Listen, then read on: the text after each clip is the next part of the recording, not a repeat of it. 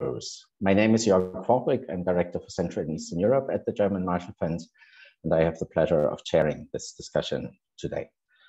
Now, the issue of sanctions or of EU and Western restrictive punitive measures against governments and countries is obviously of very particular currency today. If we only look at the last 3 months, then an entire wave of sanctions, of restrictions has been imposed on Russia over its war against Ukraine by the EU, but also by a broader community of Western and democratic countries, the US included, and many others.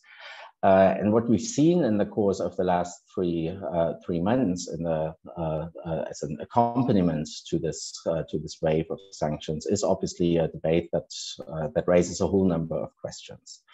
There are questions about how sanctions need to be designed. There are questions about whether or not they are effective at all. There are questions whether they can be limited in their impact to those who really are responsible for what you would like to punish. And what the kind of fallout is on citizens, on societies at large. There are questions about whether sanctions can have a short-term impact or whether they really unfold an impact only in the long run. And of course, there is always the question whether or not we, as those imposing sanctions, are able to sustain them over time. So these are all questions that I think are very, very relevant in this current debate and in the context of Russia's war against Ukraine. But there are also questions that I think have accompanied sanctions debates basically for decades.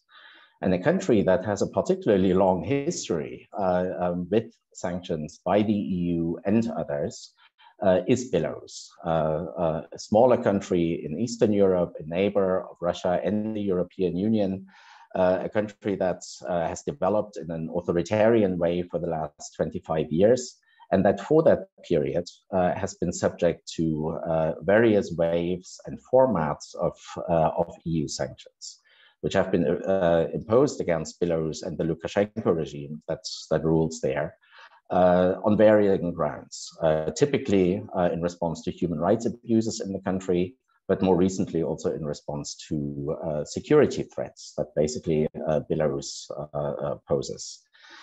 So given this broader debate on sanctions by the EU and others today, I think it's quite instructive to look at that case study of Belarus, which is also one of Russia's few remaining allies, which is also implicated in the war, basically party to the war against Ukraine.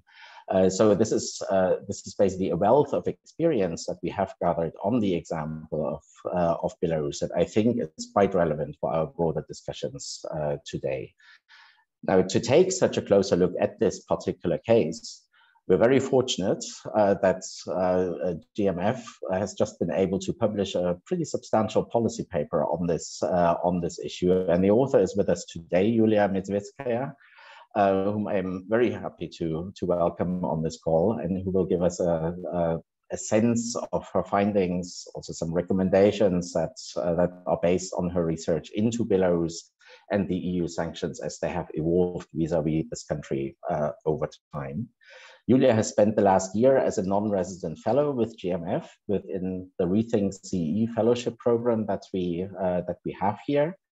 And within that fellowship, she conducted the research that led to the paper that has just been published at GMF. My colleagues will post the link to that paper in a minute.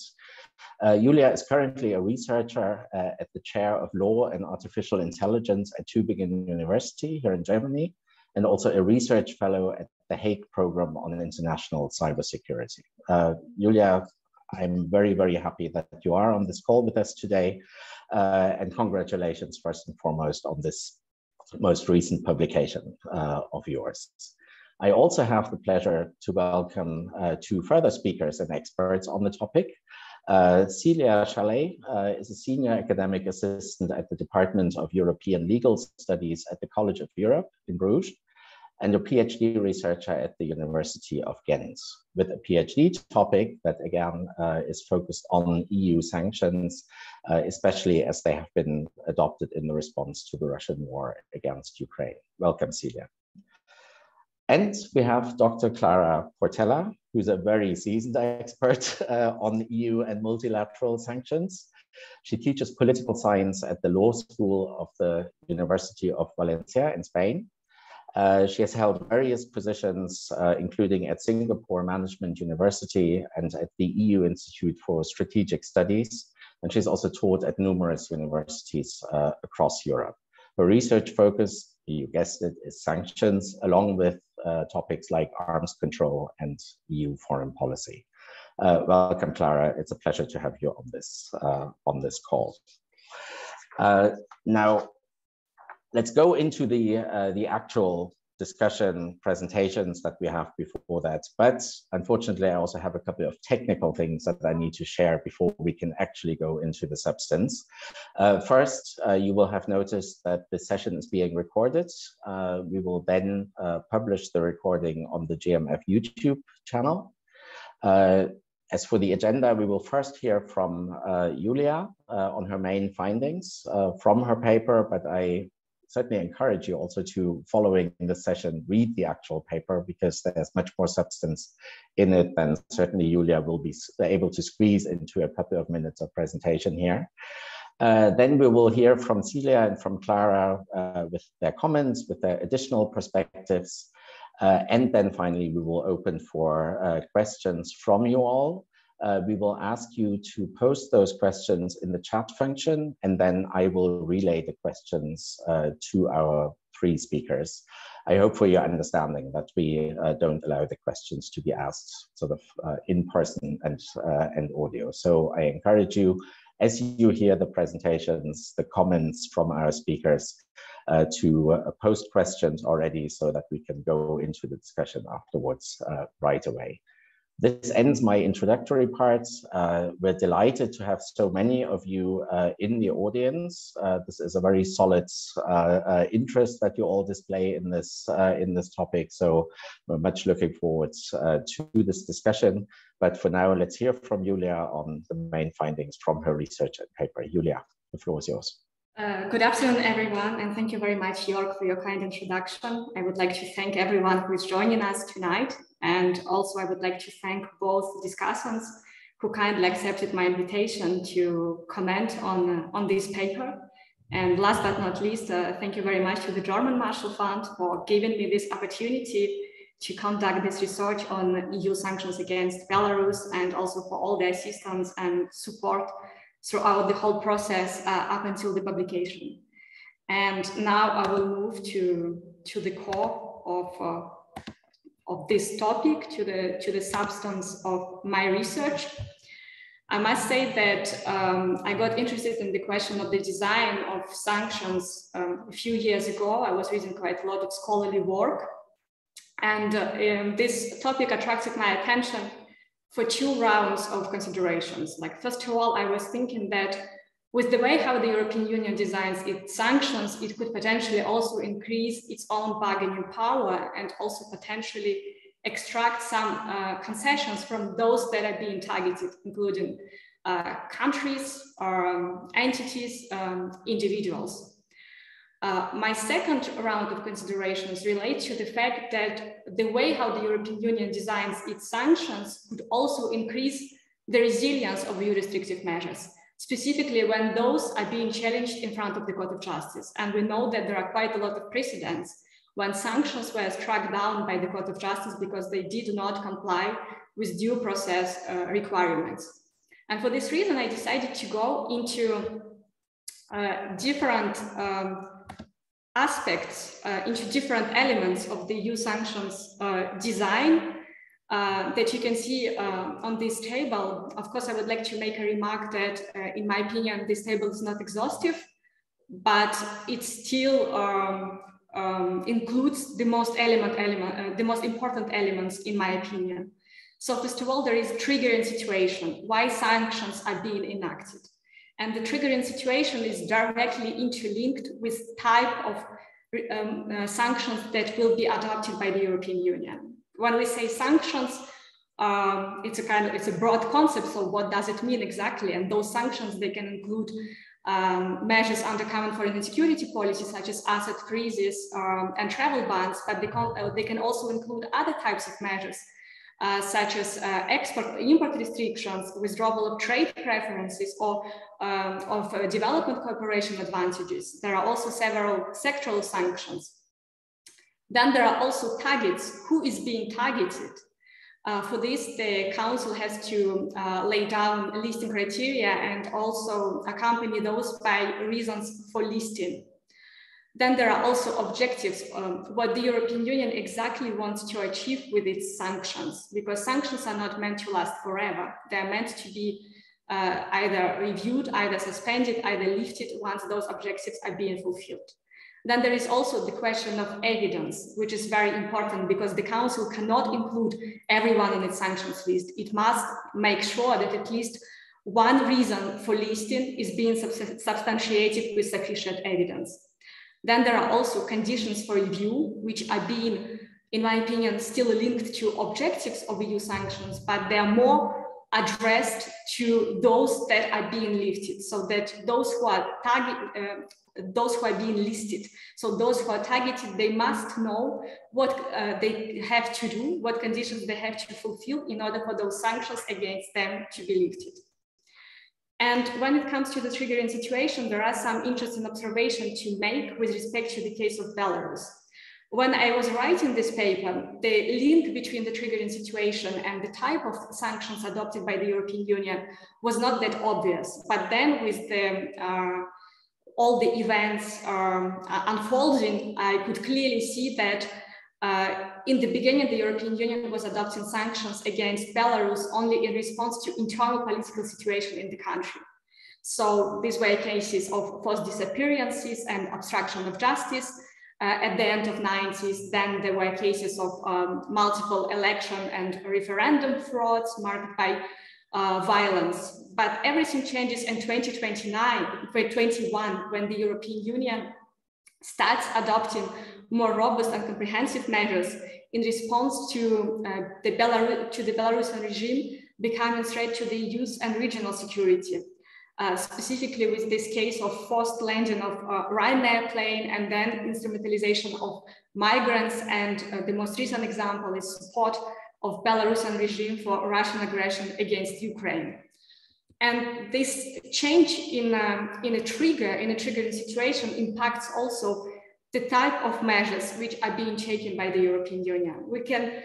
I think all the sanctions researchers must enjoy the case of Belarus, because there is a broad range of sanctions being adopted against Belarus.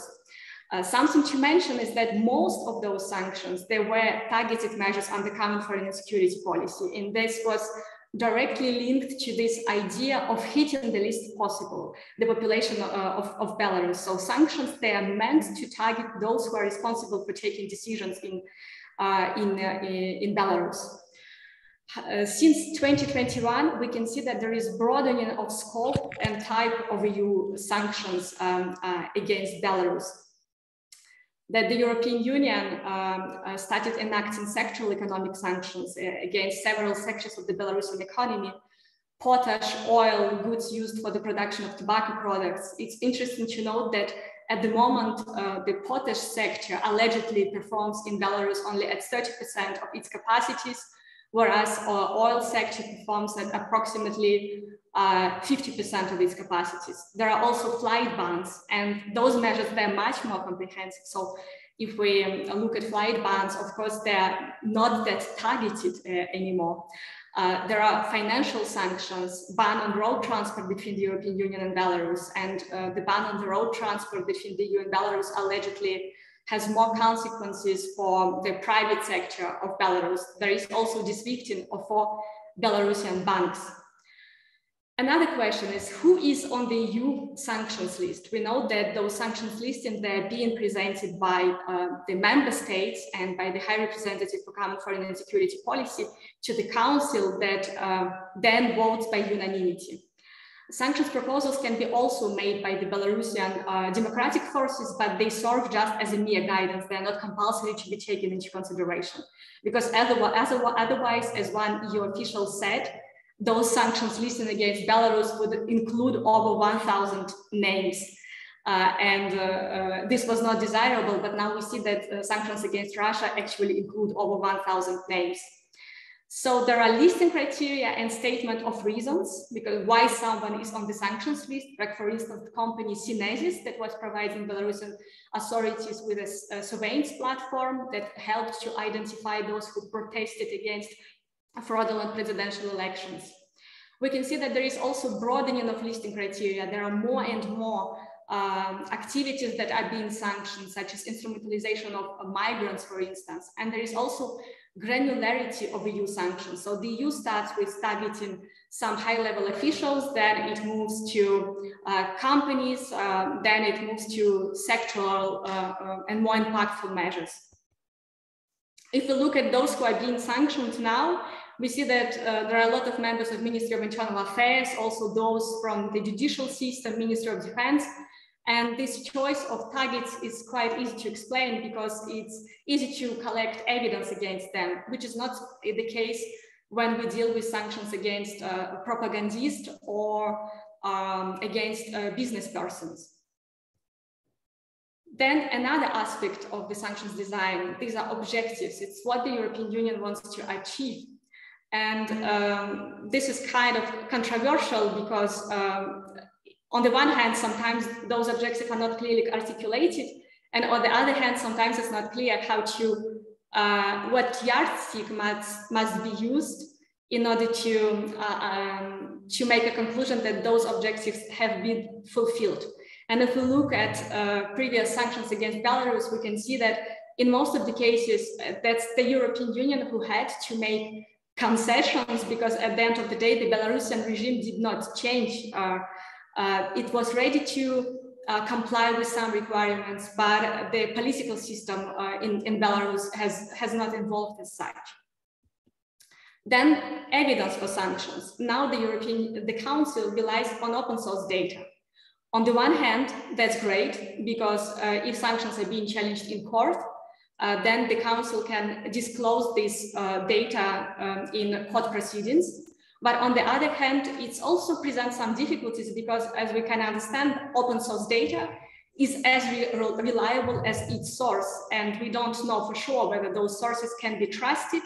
And to some extent, this might undermine EU sanctions. On the other hand, it brings also under spotlight those journalists that conduct investigations, for instance, of assets of Lukashenka's family.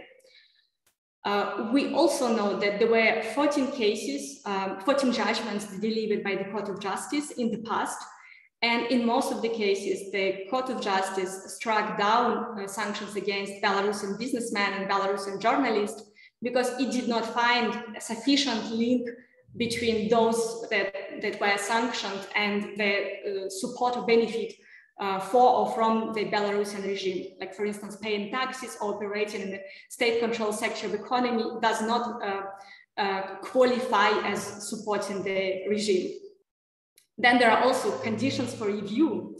In most of the cases, they are included in the Council decisions, and sometimes they might be also inserted in some other documents, for instance, in Council conclusions, when the Council articulates what must be done by the Belarusian authorities in order for sanctions to be lifted. And here, two questions might be asked, whether those conditions, whether they must be straightforward or probably open-ended in order to allow for a little bit more flexibility.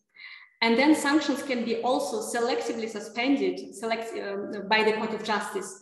So the Court of Justice can proceed with selective delistings. And we know already that 6 Belarusian companies and one Russian oligarch, who is one of the biggest investors in Belarus, they're contesting their listings because they consider that those sanctions are illegal and they do not present sufficient evidence to justify them being listed.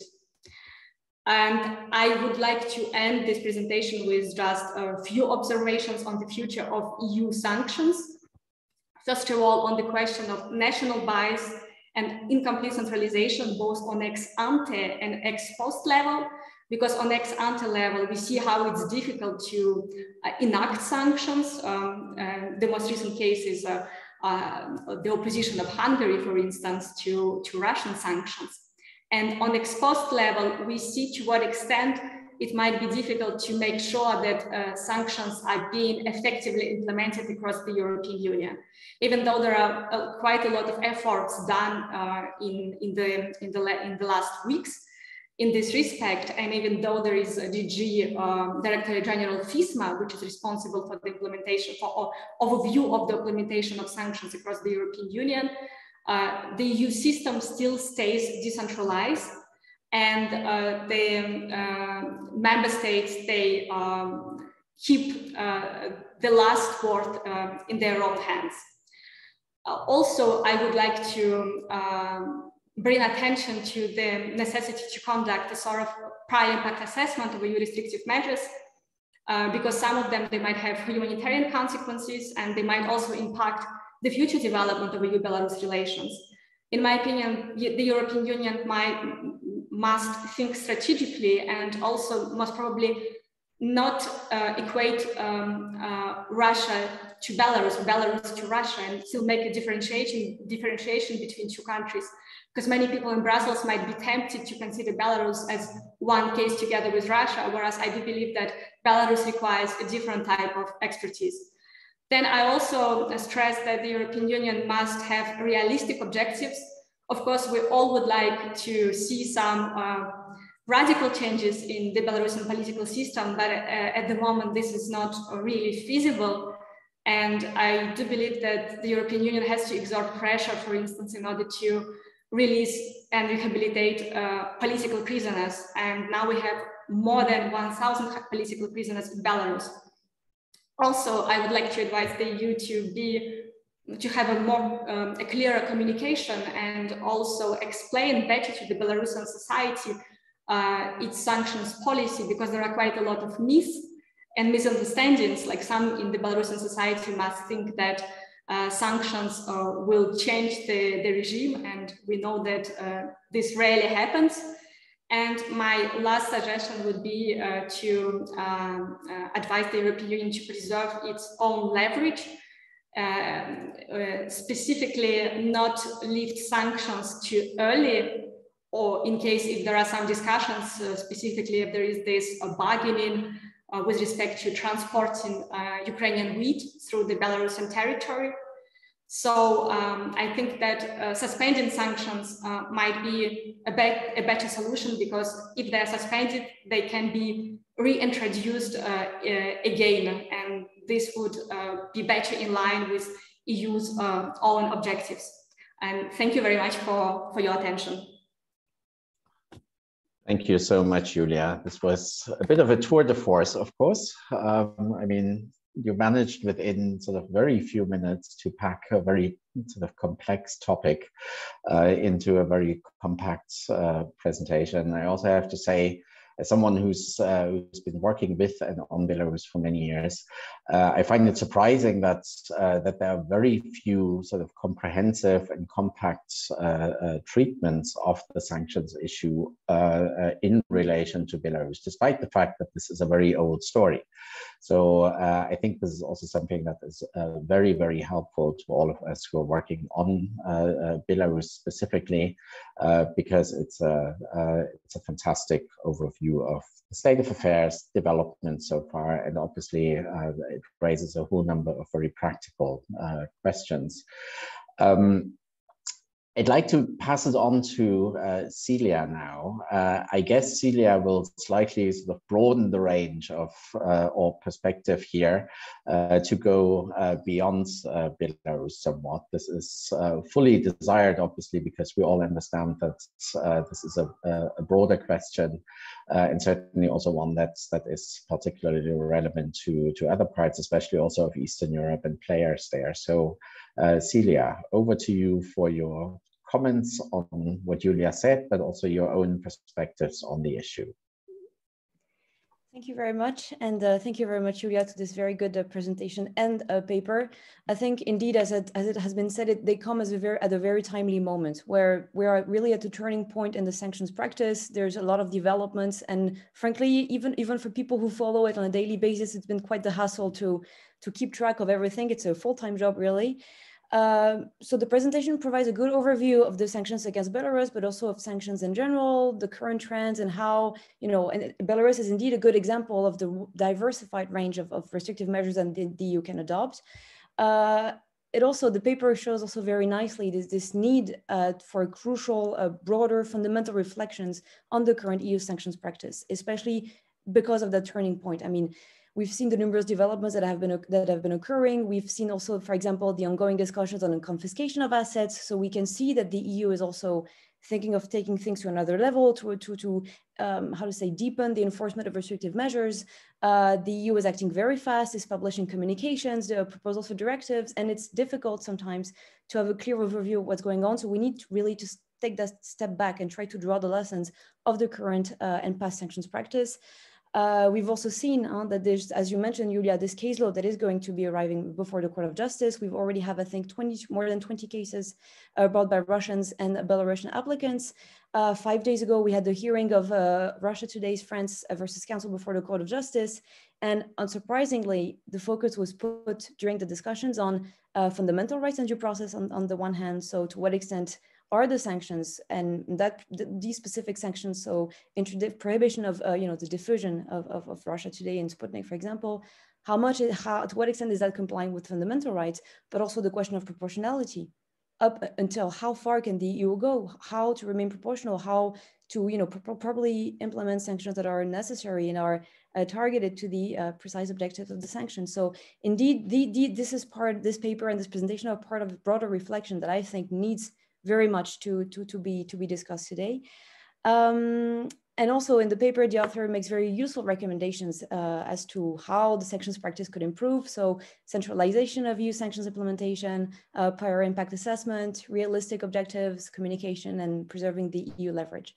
So building upon that, and also on what I've read in the paper, if I could ask Yuliya a few questions before passing the floor to Clara. Perhaps, so you mentioned indeed this need for clarity and achievability, of sanctions objective, that, we cannot set the bar too high and expect unachievable objectives. So for example, if you could redesign the objectives in the sanctions regime, what would that be for Belarus, but also especially for Russia, but also for other of the many sanctions regime that we have currently into place? You also mentioned in the paper, very interestingly, the signaling effects of sanctions, right? Putting the spot on the people that the EU wants to sanction, but you said also that sometimes that signaling effect of sanctions fails because some of the persons that are targeted are not even aware that they've been added on the sanctions list. So if they're not aware of that, it means that the sanctions are not having a practical impact on their daily life, on their financial transactions, on their ability to travel. So what conclusions should we draw from that for the EU sanctions practice? Isn't it a sign that the effectiveness is very sometimes limited for some list of people? I was also very much interested in your point on the need for a complete centralization, especially regarding sectoral sanctions. And I mean, we've seen the stalemates that a lack of centralization can imply, especially when we've been discussing the ban on oil imports from Russia, right? The EU announced that they would take a 6 package of sanctions. It took more than a month and a half to manage to negotiate that. And we have opt-out for some member states. Hungary used that leverage to delist a patriarchal. So we see that this is bringing up more fundamental issues. So, but in your view, how could such centralization be achieved with respect to sectoral sanctions? How feasible is that also? And then to conclude, to stop talking about on my side, I was wondering, Yuliya, how then do you see on the longer term the evolution of EU sanctions against Belarus, but also against Russia, for instance, especially in terms of leverage? Thank you very much. Thanks a lot, Celia. Clara, I hope you'll understand if we play this back to Yuliya for a moment for some swift responses. This is, this puts you on hold for a moment, but we will come to you, I promise. Yuliya, swift responses on those questions. Yeah, thank you very much for all those questions, which are extremely difficult, I must say, because your first question was about the objectives of EU sanctions and what exactly the European Union could do, how it could articulate them better. I do believe that those objectives, they might be clearly articulated also in the form of conditions of what the Belarusian regime has to do in order, for instance, for sanctions to be lifted. But I stay realistic. So on the one hand, I understand that for Belarusian regime to comply with EU sanctions objective, it means to commit political suicide, because it means to most probably hold accountable those who constitute the core of the regime itself, like all those law enforcement agencies that ensure that Alexander Lukashenka stays in power. That's one thing.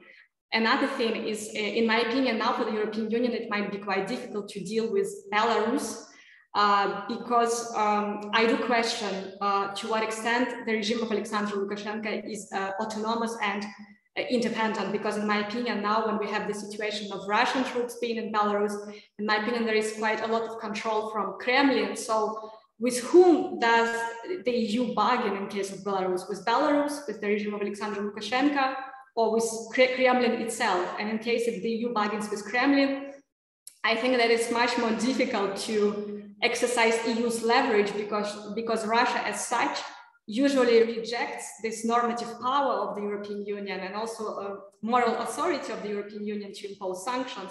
We see that the Russian Federation and also Belarusian regime, they respond with counter sanctions, leading to this loophole, or to this like loop of punitive measures, like responding to each other. Then when it comes to the signaling potential of sanctions, I was quoting the paper by Professor Portela, and that was the case of Zimbabwe. And I think that in making comparison between Belarus and Zimbabwe might be, I cannot really use data for Zimbabwe in case of Belarus, because Belarus shares common border with 3 EU member states. And in my opinion, those sanctions are more impactful for the Belarusian elites who might be used to travel quite often to EU member states, at least to Poland or to Lithuania. And then there is a great question about centralization.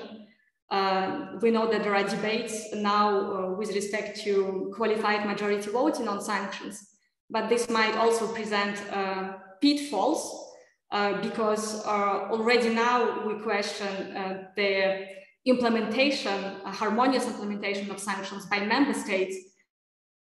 Are being voted against the will of one member state. Wouldn't this undermine then the efficiency of the EU sanctions policy? So this might have some, this might backfire. So this needs to be tested. We don't know yet. But maybe it was trying, and that's what being asked for by the European Parliament in the latest suggestions for the review of EU treaties. Yeah, and thanks a lot, Celia. Thanks a lot, Yuliya. We'll certainly come back to some of these questions. I certainly have some of those aspects that I want to drill into a little deeper. But first we have Clara. You've been watching sanctions for, well, a very long time, and not only, I think, when it comes to EU sanctions, but also beyond. What's your take on some of the findings that Yuliya has presented on the issue, perhaps also more broadly, and perhaps also in relation to one of the most pressing points? I mean, what about those sanctions that we're trying to design or have rolled out against Russia over its war in Ukraine? Clara. Thank you very much, Joerg. So I have to start by saying that I enjoyed reading this paper. I particularly liked that it was quite comprehensive and detailed, and that in a period of time where everybody's eyes are set on the sanctions operation against Russia, it is refreshing to find such a well-researched overview of the sanctions on Belarus, where actually a lot has been going on over the past few months. And I mean, I particularly valued, I particularly appreciate the fact that it has highlighted how the purpose of the sanctions regime has been changing, because we are all familiar with the sanctions that the EU has had on Belarus for a number of years. Well, those that were considerably downsized in 2016. But I mean, with the Ryanair forced landing and with the episodes of well, basically facilitating the transport of migrants towards the Polish border, and later obviously participating also in the operation against Ukraine, well, the Russian invasion of Ukraine. All this has fundamentally modified the nature of the sanctions regime, and it has very nicely brought to the fore, and I think that this is also well reflected in the paper, how when the EU imposes sanctions in order to promote democratization, it focuses on visa bans and asset freezes on a number of individuals, complemented with an arms embargo at some point. But when the crisis that the EU wants to address, or the issue that the EU wants to address, is directly linked to its security, then it is ready to move to much more forceful measures, particularly sectorial embargoes, trade, and basically even flight bans, and I mean, stuff that is simply much more serious. So this tells us something about the character of the EU as an international actor. I mean, it is an advocate of democracy, and it is very serious about promoting democracy in its neighborhood. But when its security is affected, then it is ready to go one step further, and actually quite significantly further than in order to promote a democratic transition. Now, what I particularly liked about the paper is that in being comprehensive and touching upon very different aspects, it highlights a number of issues that are rather removed from the public eye, issues that are not discussed often in the framework of sanctions issues. One of them is the fact that Belarus has happened to be one of the few testing grounds in the past that the EU had for trying to lift sanctions or to relax them. And these, even in cases where there were no visible advances, or there was no visible progress by the target to meet the objectives of the EU. Actually, rather than relaxing the sanctions in order to reward steps towards compliance, the relaxation was actually meant to promote steps towards compliance. So this didn't actually work. So we know that this was not a successful case, but in any case, it is quite interesting to highlight that. So perhaps this is something that could be illuminated a bit better. So what were the rationales? Why was the EU interested in experimenting and even promoting a relaxation of the sanctions, or the ultimate lifting of the sanctions, despite the fact that there were no signs of tangible progress? And something that I also felt was quite interesting to highlight was the blacklisting of journalists. Because, I mean, if we compare the current sanctions regime with the sanctions imposed by the United Nations, which are often the blueprint or the inspiration for EU sanctions policies, previous investigations have shown that in most cases, those individual blacklisted are mostly decision makers or deputies to the decision makers, so basically leadership of the countries. They are often also administrators or senior bureaucrats in the countries involved. And often they are also facilitators, or let's say individuals who are active in the business community, legal or illegal, that actually help the continuation of the policies that the sanctions are trying to address. But if we look at the identity of individuals that the EU is blacklisting nowadays, I mean, there's a lot of talk about the oligarchs, of course, but we actually also have judges designated, and we also have journalists designated. And this goes beyond, this is actually separate from blacklisting media outlets in the context of disinformation. So what is the individual responsibility of specific journalists, and how important or how adequate is it to blacklist individual journalists for their reporting?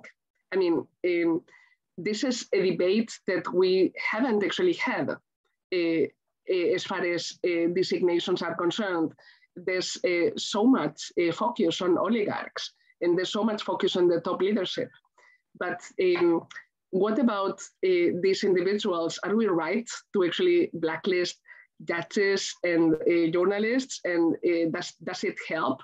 Or are we simply, are we getting carried away? Are we getting carried away in just blacklisting everybody whom we consider to be contrary to the objectives of the sanctions regimes? So finally, I also like the fact that the paper looks at, basically looks at the extent to which the sanctions have fulfilled their objectives, which is obviously the topic that everybody is interested in. But I think that it does a good job in identifying that on the one hand, the promotion of democratization or a transition towards democracy, which is what the original EU sanctions regime against Belarus was meant to do, didn't succeed, not even prior to the lifting in 2016. What I was wondering is, okay, if we admit that this sanctions regime was not effective in promoting democratization or any tangible progress towards democratization, was this sanctions regime good for anything?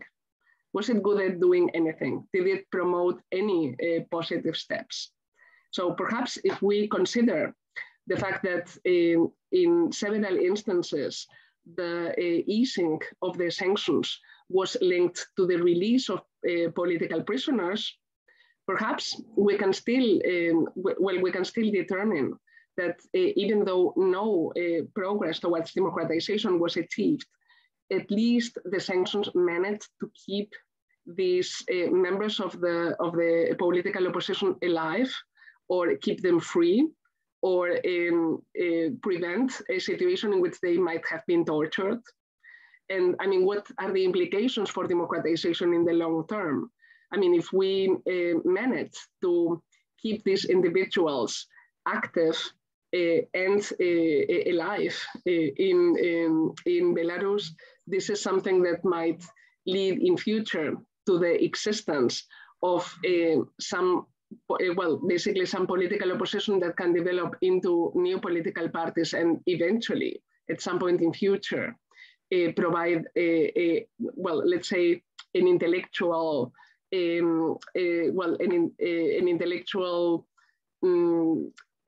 group of human resources, so to say, that can be members of a democratic Belarus in future. Or, let me just simplify the whole question. Were these sanctions effective in doing anything at all? And if so, what did they actually manage to do? What were these positive effects, if any? And finally, I was also wondering whether you could position yourself in this tension that the paper depicts. So on the one hand, there is this complaint that the sanctions did not bring about democratization. We also have a criticism, on the other hand, that the relaxation of sanctions in the absence of progress is something that would send the wrong signal to, basically to those advocating democratization and opposition forces or civil society in Belarus. So this is not, so to say, this is not the advice that you would like to give to the sanctions senders.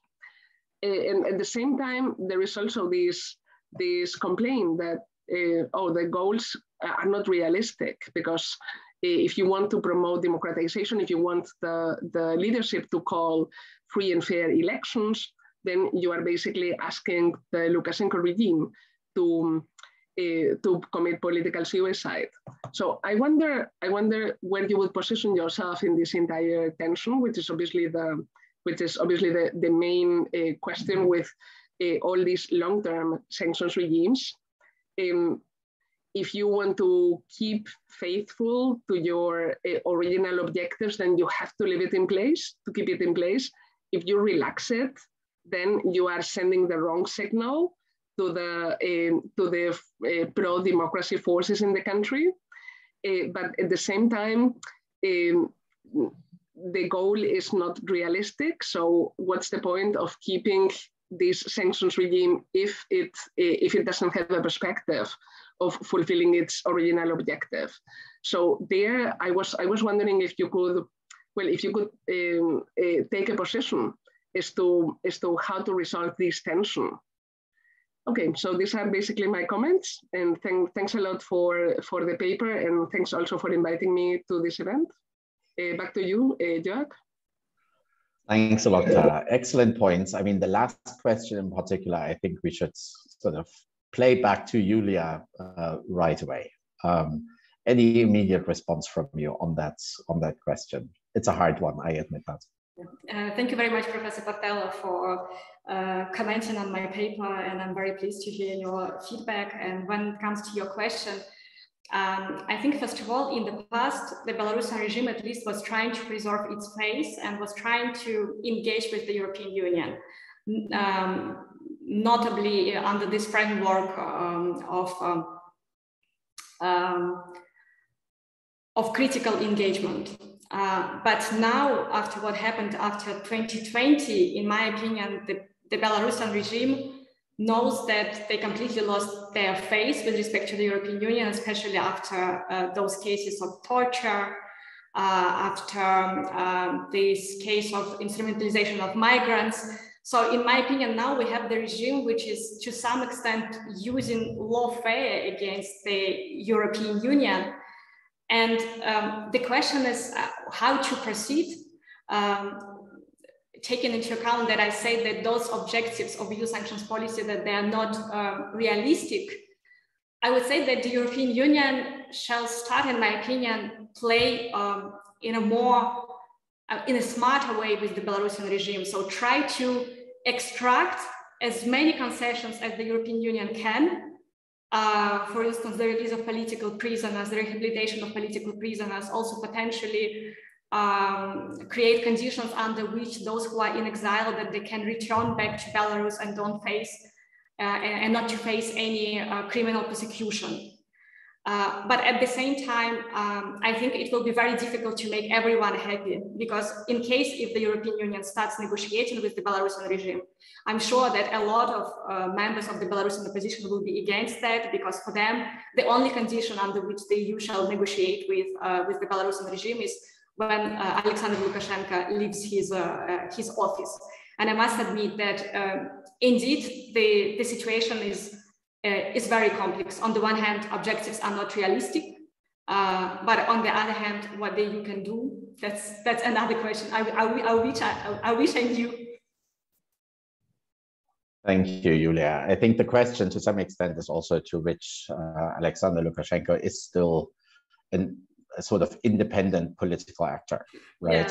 Yeah. I think the leeway that he's had in the past, also in relations with the EU, has shrunk to an extent where you can question whether he's actually able at this current stage to conduct any meaningful interaction with the EU, perhaps also negotiations on anything like political prisoner sanctions and so on.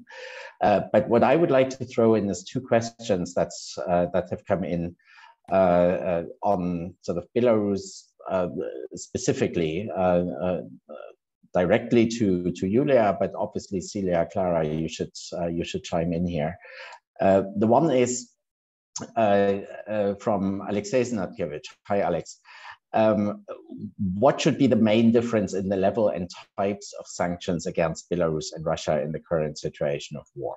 the background here is obviously that in many ways, in response to the Russian war against Ukraine and the facilitation of that war by Belarus, EU and broader Western punitive action has basically lumped together Belarus and Russia in many ways.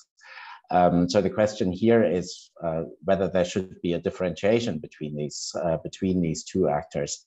And related to that is another question from Taras that basically asks: is there anything that the EU could still add to its sanctions to have more of an impact in Belarus? Because the sanctions, as they are in place now, they're quite sweeping already. They address many of the sort of more sensitive points also in the Belarusian economy. So what is there that could actually be added in relation to Belarus? We'll give that question to Yuliya first, but I'm sure that Clara and Celia also have thoughts on those questions. Yuliya.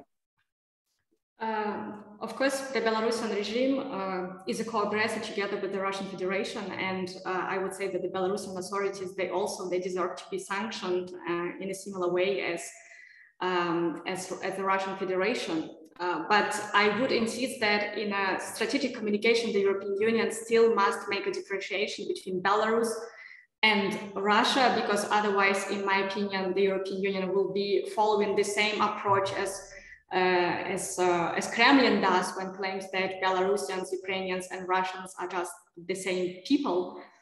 And I also believe that the Belarusian society is different from the Russian society, especially in terms of being brainwashed, because we know that there are quite a lot of people in Russia who support this aggression, and that's not the case of Belarus. A lot of Belarusians, they protest against, they try to protest. Of course, it's not possible under the current circumstances, but they do not support the use of the Belarusian territory by the Russian Federation. And it's important, we know that just when after the Russian aggression against Ukraine started, the European Union some member states of the European Union were adopting measures like, for instance, visa restrictions, residence permit restrictions against both Belarusian and Russian citizens.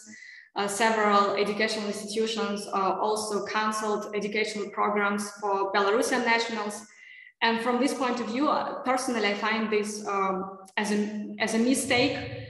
Because in my opinion, in 2020, Belarusians clearly showed that they choose democratic path of Belarus and also European path of Belarus.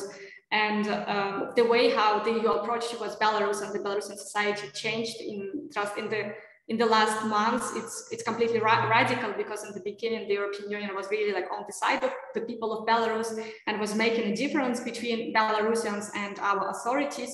But now sometimes in the communication, you might have this impression that there is no differentiation anymore between the Belarusian authorities and the Belarusian society.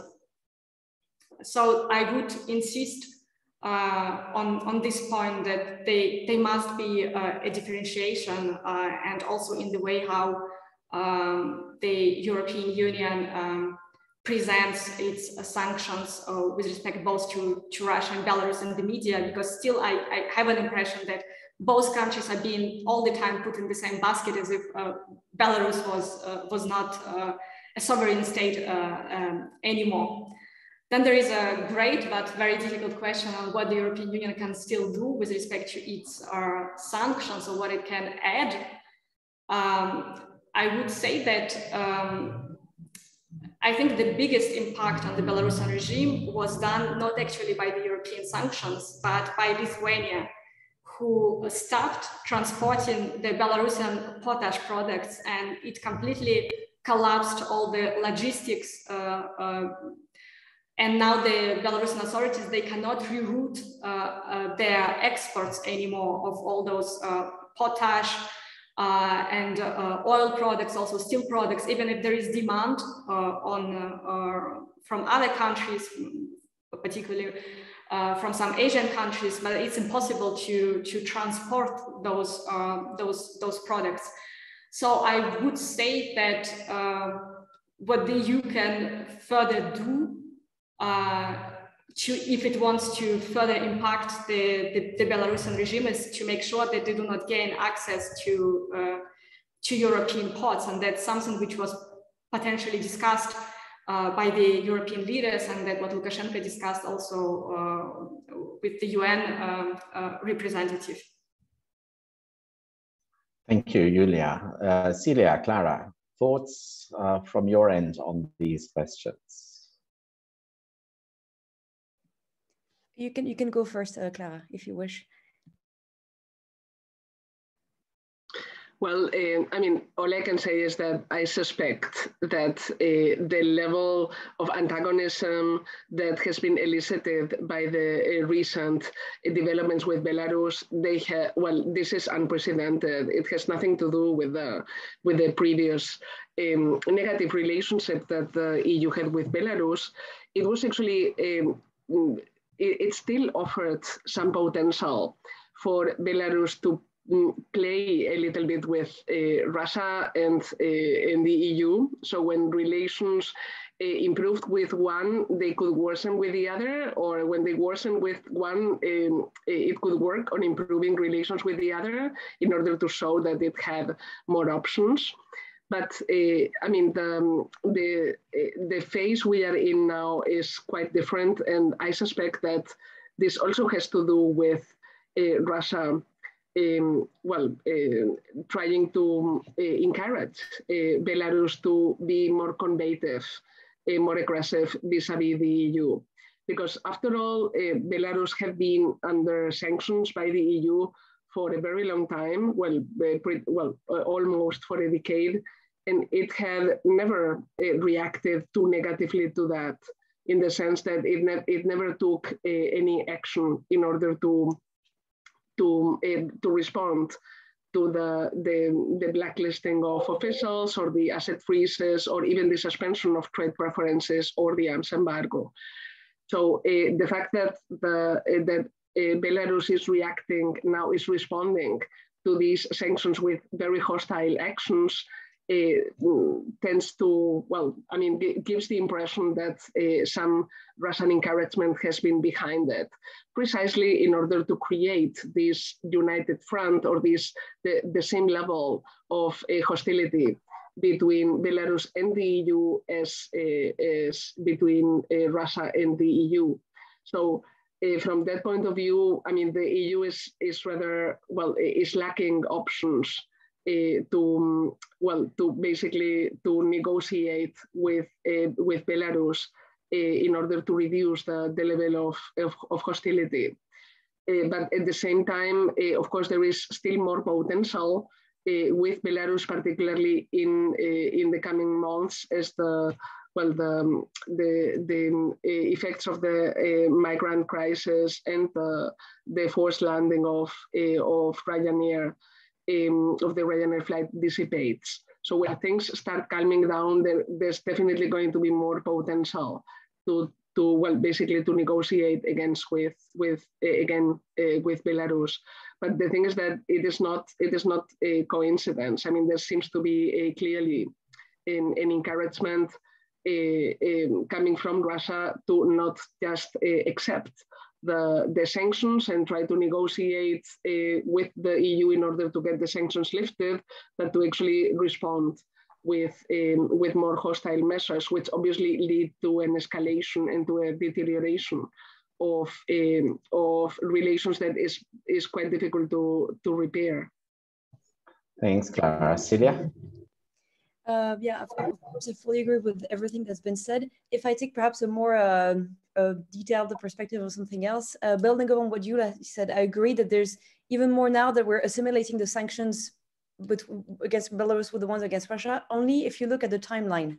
When we adopt new packages of sanctions, very often against Russia, we take similar sanctions against Belarus. And I mean, we already had into place some sectoral sanctions against Belarus in reaction to the deterioration of the situation, the migrant crisis. But now we've, every time we take new sanctions against Russia, sectors-wise, disconnecting banks from SWIFT, we usually resort to the same with regard to Belarus.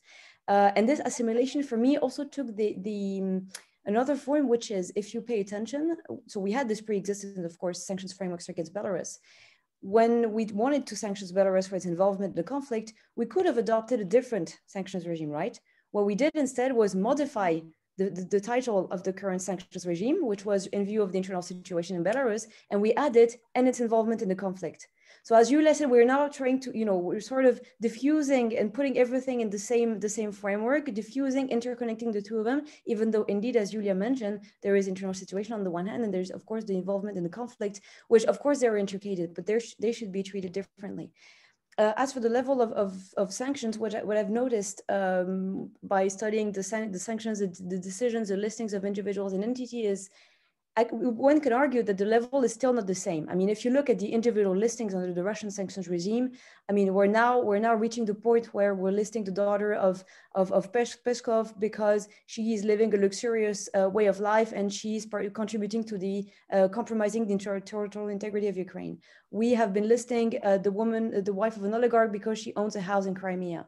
So we're reaching now levels where the council is proceeding to listings that are arguably less and less linked to the conflict. Or we've been listing, I think, owners of companies who print T-shirts with a Z symbol to support Russia. So clearly, we're not at that stage. Individual listings of Belarus, maybe the EU will resort to that, I do not know.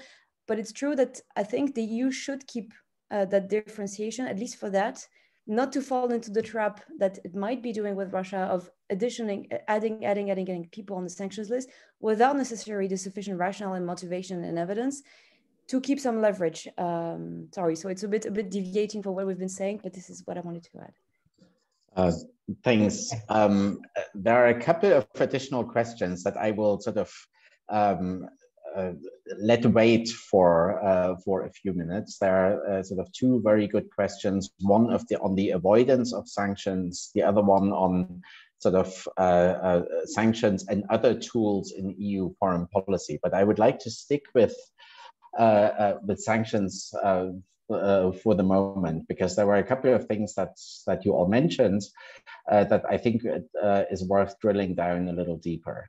One is the question, I mean, you called it centralization. I mean, there's obviously a political process where agreement needs to be found amongst political actors.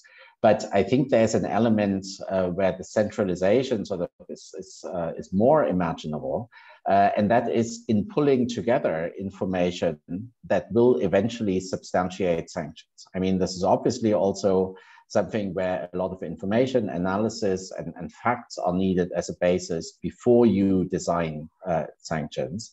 And this is where I have the impression that the European Union has a distinct weakness, because it doesn't have an elaborate sort of institutional structure to collect the necessary intelligence that you can then basically use to design sanctions. This is very different in the United States, where the Treasury Department has sort of a very extensive intelligence apparatus, basically, to inform sanctions. So this is where my question to you all would be, I mean, what is there on the institutional side in the European Union that would be needed in order to build sanctions regime in a way that is perhaps even better informed, that is sort of better factually or evidence-based than it is so far? Because it seems to me there is a distinct weakness, and you mentioned also even some of the examples. So this is one question I think that I'd like to sort of pose to you. The other one goes, I think, especially also to Celia, because you mentioned it. And that has something to do with the notion of proportionality. You mentioned it earlier on. How do you imagine sanctions to be sort of proportionate to actions by a country or a government? I mean, I think this is a justice question that is as old as mankind. I mean, which crime deserves which punishment, right? So can you elaborate on this a little bit? How you imagine this notion of sort of proportionality in all of this?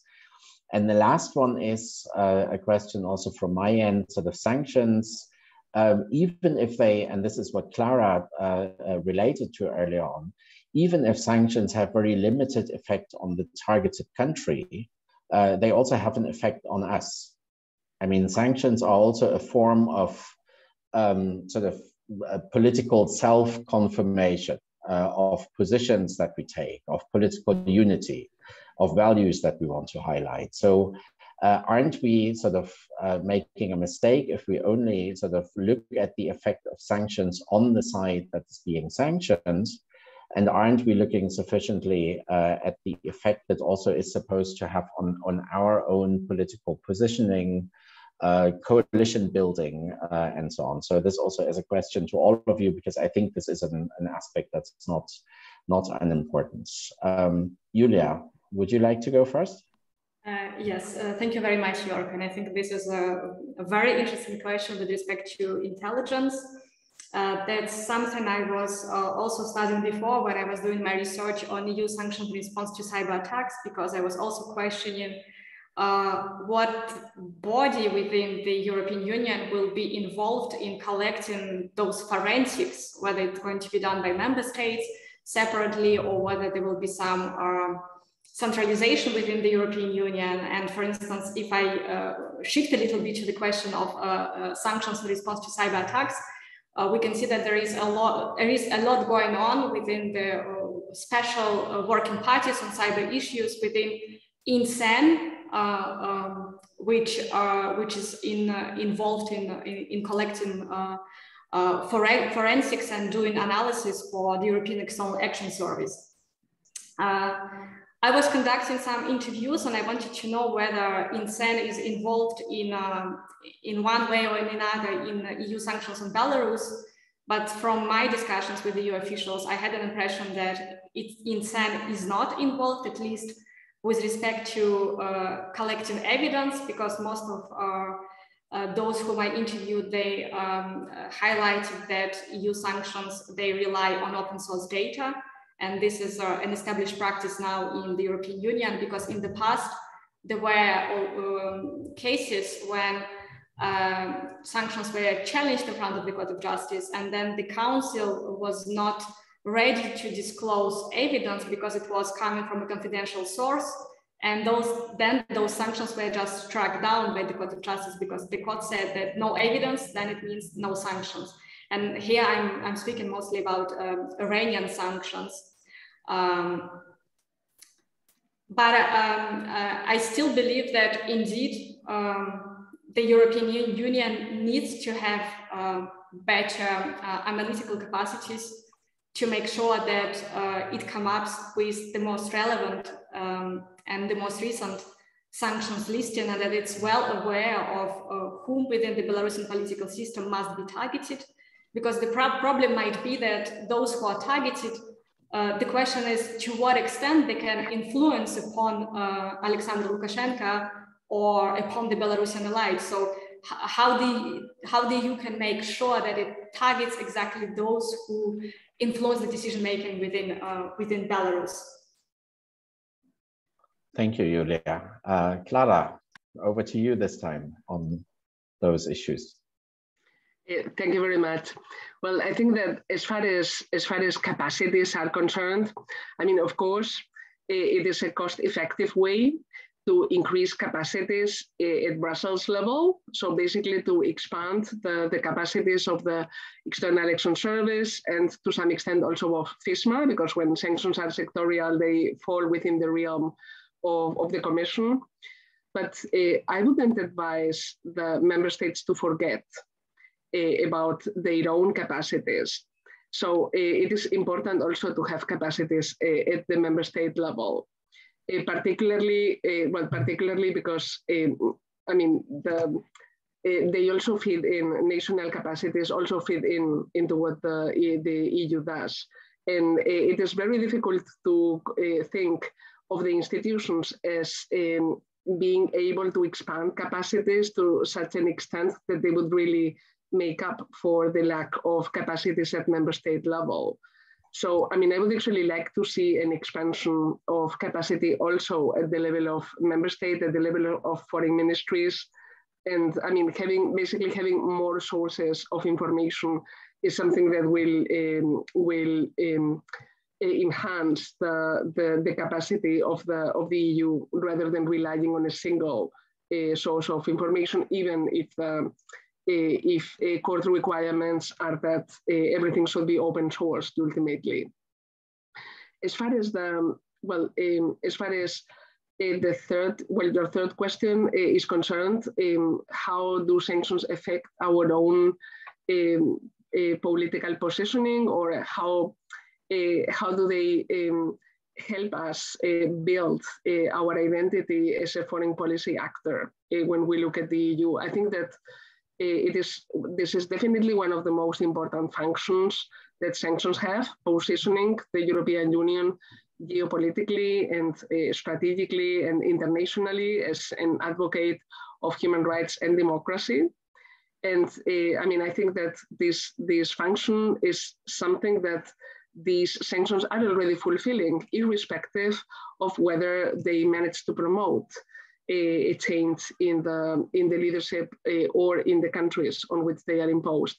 But at the same time, it is, I mean, this shouldn't detract, the fact that this function is being fulfilled shouldn't detract from the focus on the target country. So perhaps rather than relying so much on sanctions, we should also consider not just the question of whether to impose sanctions or otherwise, but what is the specific mix of sanctions that we need, in which cases it is useful to impose sanctions, when it is useful not to impose sanctions, and especially how to go about it. So do we need to blacklist journalists? Do we need to blacklist judges? Do we need to go for the top leadership? Is it better to start with the mid-level administrators? So I mean, a bit more reflection should be given as to how exactly we go about the imposition of sanctions and how they interact with other tools in EU foreign policy. Actually, some 20 years ago, a lot of focus existed on conditionality as a tool in the foreign policy of the EU. And I mean, actually, it was often regarded as a successful instrument. And I mean, we seem to have almost forgotten about conditionality as a foreign policy instrument in order to give way to sanctions. So, I mean, I think that, for example, something that was quite useful is what Celia just mentioned about the fact that in the case of Belarus, instead of creating separate sanctions regimes, there is just one sanctions regime that is clustering all basically all the complaints that the EU, or all the difficulties that the EU has with Belarus at the moment, while in the case of Russia, a lot of care was taken to separate different sanctions regimes, one for Crimea, another one for misappropriation of state assets, another one for destabilization of Ukraine. And actually, when it comes to downsizing or easing or even lifting the measures, it's very useful to have these separate sanctions regimes. Even with Iran, we had a sanctions regime for proliferation, and then we had a separate sanctions regime for human rights. So if any target ever decides to be responsive and to start implementing reforms, it's going to be much easier to reciprocate if we have separate sanctions regimes that can be lifted separately than to have, well, to lift or to ease a sanctions regime that looks like a Christmas tree, which is basically what the UN normally does, and what the Belarus sanctions regime is starting to look like. Because I mean, at the end, there are just so many designation criteria that this makes it difficult for or so many rationales to the sanctions regime that it makes it difficult for the concerned leadership to believe that the sanctions regime is ever going to be lifted. Because I mean, once a problem is solved, there will still be like 3 or 4 other topics that need to be resolved. So, I mean, to me, this increasing capacity is not simply necessary in order to make sure that implementation is going the right way, that evasion is being detected and corrected. It is also important to increase capacities in order to give more thought to sanctions regimes, to better design them.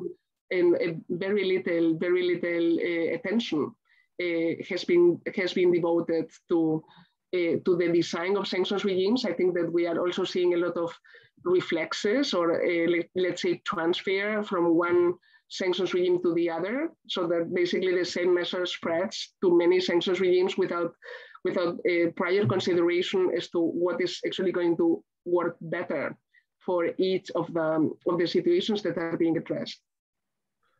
Thank you, Clara. Celia, especially on the question of proportionality, I'm curious.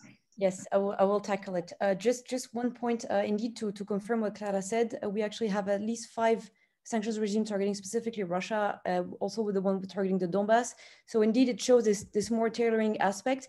We could also raise the question of the use of the human rights sanctions regime, which is perhaps underused. We're listing people on the Russian sanctions list, for example, for the atrocities committed in Bucha, perhaps that could be. So this is also a reflection that might also be put as to the interaction with human rights sanctions regime, which I think, in my view, presented the ultimate advantage, immediate advantage of disconnecting the grievance against the country to put them in a more objective way, that is to say, human rights violations. But moving to the proportionality, it's a very difficult question, as you can imagine. It's even more difficult to define what is a proportionate reaction to a specific behavior, that we see divergent approaches across the globe. For example, I mean, the EU has adopted different levels of sanctions for similar behaviors, or has reacted sometimes not in an excessive way, or for example, if we take the example of Crimea in 2014, you have many experts now that say, well, compared to what we're doing now with Russia, the sanctions we imposed in reaction to the annexation of Crimea was absolutely nothing. So, of course, it's always subjective and always debatable. You can also take the example of what the US does. The US or Canada or the UK might have different approaches to the same behavior as the EU does. We have sometimes conflicting approaches. If you take the example of sanctions against Iran, the EU repeatedly criticizes the US sanctions against Iran, their secondary effect. We cannot even turn to the UN as an example, because, as we know, some of the sanctions are blocked by the veto power within the UN Security Council. So I think the answer doesn't lie too much in what should be our response to the behavior, but how we word that response, and that is where we should be looking at the listing criteria. And up until now, there has been no judicial review of the wording of the listing criteria. The court is clearly refraining from it. But depending on how you frame the listing criteria, you close the door or you open it to listing more and more people, and the broader, the vaguer listing criteria are, this is where we fall into the danger of having disproportionate measures. If we clearly gave definition of what active support to a government is, of what destabilization is, of what does compromising the territorial integrity, sovereignty, and independence of a nation covers, then you would be able to more clearly see what is proportionate, what isn't, and that also would perhaps discourage the council from listing virtually anyone, because it can now, given what we've been witnessing so far. So more control of the wording of the listing criteria, more precise definition of the concept, and more stricter control of the motivation and evidence that is provided in support to the listing criteria. Excellent. If I may, I would like to follow up a little bit on this question of proportionality, because I think this is also relevant with respect to journalists, because indeed in the past we had cases when the Court of Justice had to strike a balance between, on the one hand, freedom of expression and freedom of information, a right to information, and on the other hand, whether we can allow those propagandist activities. And I refer specifically to the case of Kiselov, or to the case of Mikhalchenko, who was a Belarusian journalist. He was targeted by the council, and then those sanctions were struck down by the Court of Justice, who said that there is not enough proof that he was directly involved in repressions and post-electoral violence. But the outcome, for instance, with respect to Kiselov, who is a Russian propagandist, was completely different. In that case, the Court of Justice upheld the EU sanctions and considered his activities as propaganda activities. And I do believe that most probably the case of journalists is the most interesting with respect to proportionality, because we have two colliding interests are on the one hand EU foreign policy, but on the other hand freedom of information, and how to strike this right balance.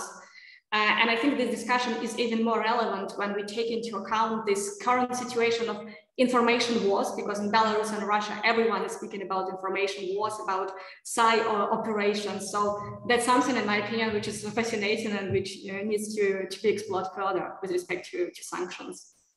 Thank you, Yuliya. Very important addition.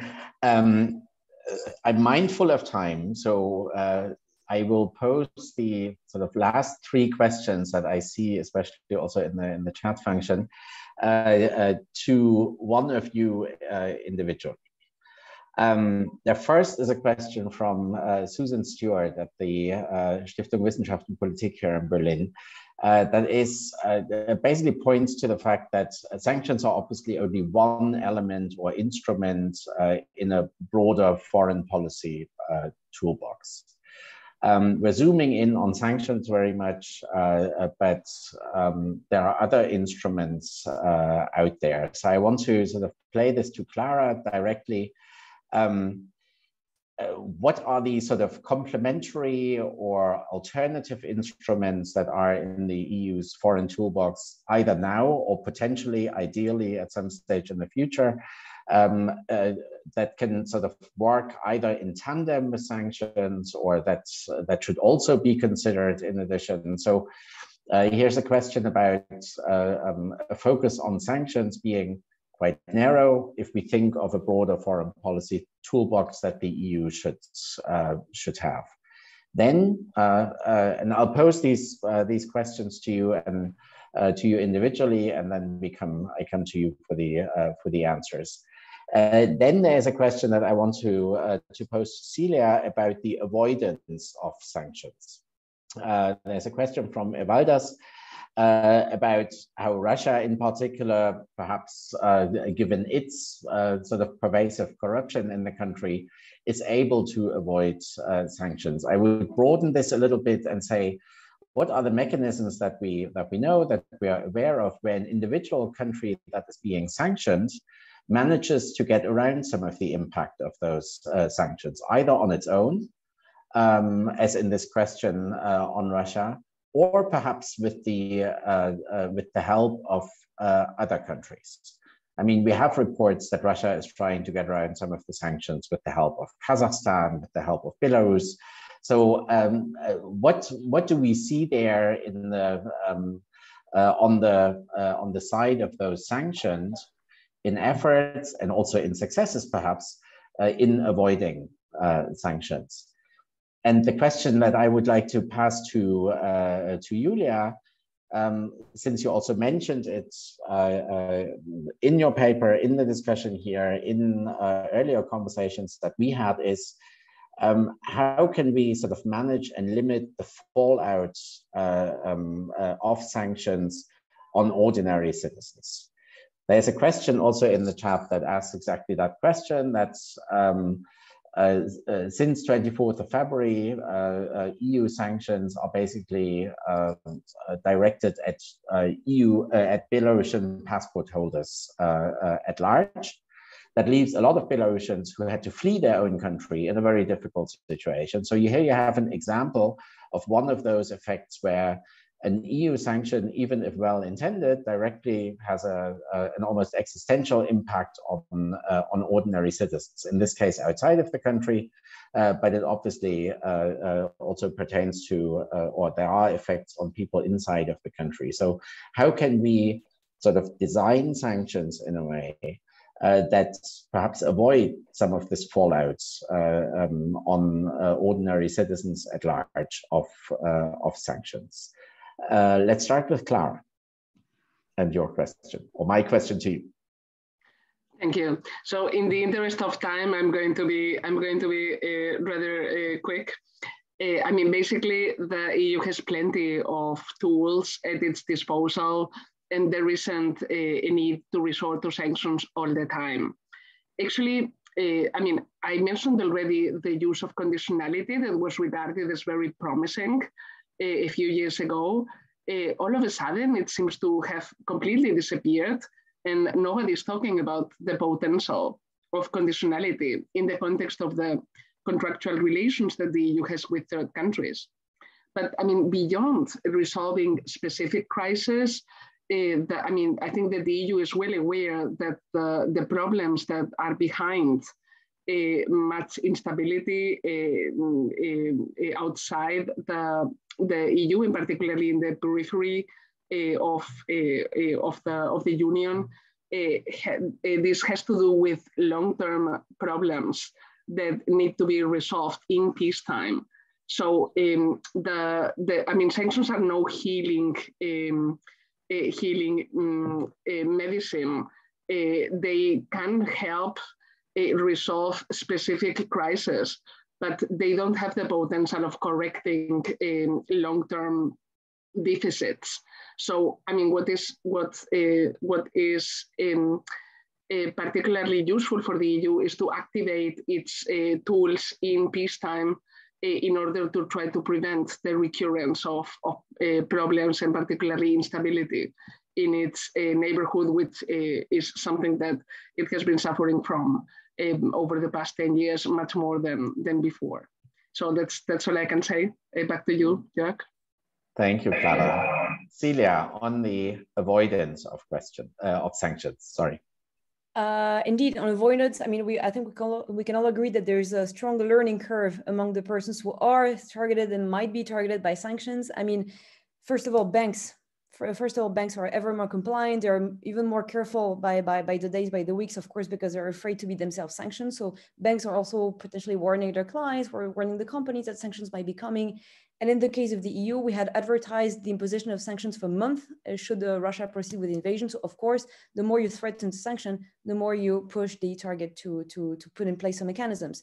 So this is something that I think it's difficult to avoid on our side. But this is why the EU might say this is why we are enlarging circles of persons targeted. This is why we're targeting the families of oligarchs, of Putin, of Lavrov, just precisely to at least limit the flow of money, of assets within the country. Now, with the help, for example, of countries like Kazakhstan to help Russia evade the sanctions, I think, I mean, in my opinion, there's a limit to what can be achieved by sanctions anyway. I mean, there's limits to what can be done through that instrument. I think there's an author that said, we cannot achieve with a pistol what should be achieved with a cannon. So I think it's also important to acknowledge the limits of sanctions, and not to build this rationale that we can reach anyone with the restrictive measures.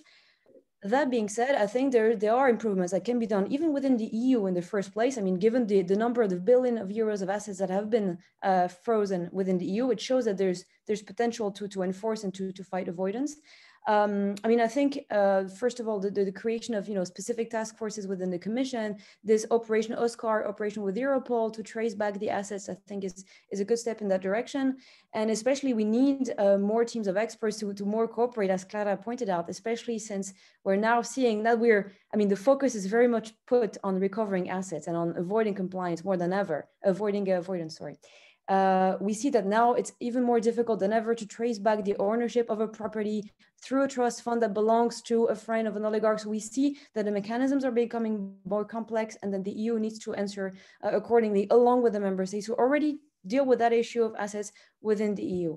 And now a last option also, there could be, of course, some things to explore with, this sort of requirement for third states to align with the EU sanctions. And now we're talking about potential candidates for accession, members of the European neighborhood policy. Again, this can be argued to what extent are we legitimate to ask them to align on the sanctions which they have not voted upon, but this might be also an intermediate measure to mitigate, of course, this inevitable avoidance problem for sanctions. Thank you, Celia. Finally, Yuliya. Yeah, the question of the design of EU sanctions and what to do in order to mitigate those negative consequences for the Belarusian citizens. I do believe that it's a very relevant question, because at the moment we can witness this mini revolution in the EU sanctions policy, when sanctions shift again from targeted measures to broader measures. And that's completely the opposite was in mid-90s, when everyone was shifting from broad economic measures to targeted measures. And as such, sanctions, they are meant to be targeted in line with EU Council sanctions guidelines. But taking into account that all the events were evolving so quickly, in my opinion, it's highly possible that the European Union might want at some point to come back and to rethink some of those sanctions measures and also reflect how they could potentially be mitigated in order to make sure that they do not backfire at Belarusian citizens, but also at EU citizens themselves. Like, we don't know what will be consequences of Russian oil ban. We don't know what will be exactly the consequences of potash products ban for the European agricultural sector. In my paper, for instance, I mentioned this problem with Belavia flights and with children, Chernobyl children that cannot have this direct route between Minsk and, for instance, some Italian cities, as this was in the past. So I would say that it's highly possible that in the future, the EU will have to be more precise with respect to its impact assessment of sanctions measures, and specifically what kind of negative consequences those might entail, not only for those countries and targeted and their populations, but also for EU citizens themselves. Thank you, Yuliya. Clearly, I mean, also from these last responses that you gave, I think it's very obvious that there are many more questions than we were able to address, let alone answer here. So certainly a debate that is worth continuing amongst us, but also obviously beyond, with all those who are involved in the thinking and designing sanctions. Nonetheless, I found this was a very, very rich and multifaceted discussions. It's thrown up many questions also for me to think about, and hopefully for those who joined us in the audience. We will have to finish here, I'm afraid, but I hope there will be a continuation to this discussion. First and foremost, many thanks to Dr. Clara Portela, to Celia, Challet, and especially to Yuliya Miadzvetskaya for this discussion, to Yuliya especially also for the paper that she wrote on the issue, and I encourage you all to take a closer look at that paper when you have a moment. We will certainly continue this discussion also in this format. For the time being, thank you all for joining us today. Be well, be healthy, enjoy the summer, and until soon, of course. Bye then.